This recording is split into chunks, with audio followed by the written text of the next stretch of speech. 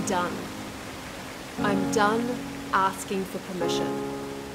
I'm done waiting for someone else to say that I can. I'm done with watering down my truth. I'm done with swallowing my voice. And I'm done with living inside a box that's too small to breathe in. And guess what? The access point out of all of that, it starts with me, and it starts now. I give myself full permission to rise into a whole new space of being in the world, to a new level of honoring my truth, a new level of allowing my wisdom, a new level of dropping into my power, a new level of trusting where my soul is leading me. And I get it, stuff's gonna come up. Things will happen, people will say stuff.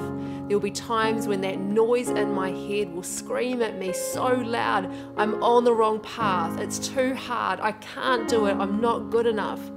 That noise could get so loud that it's hard to hear my voice. But guess what? Those moments, they're not gonna stop me. In fact, they're gonna open me up. Every time, they'll remind me, dig deeper. They'll whisper to me, let go, darling, trust, you have got this. In fact, they'll be the moments that lead me to embodying in my bones what I've already known in my heart: trust, self-compassion, unwavering commitment, and the power of love.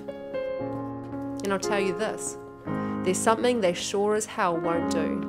They will not define me. Because you know what? I truly bloody get that everything I want, it all starts with me and my courage to give myself full permission to rise.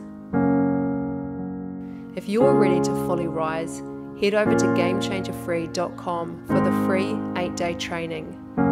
Please hit like, share this video with your friends, and make sure you subscribe for weekly videos like this.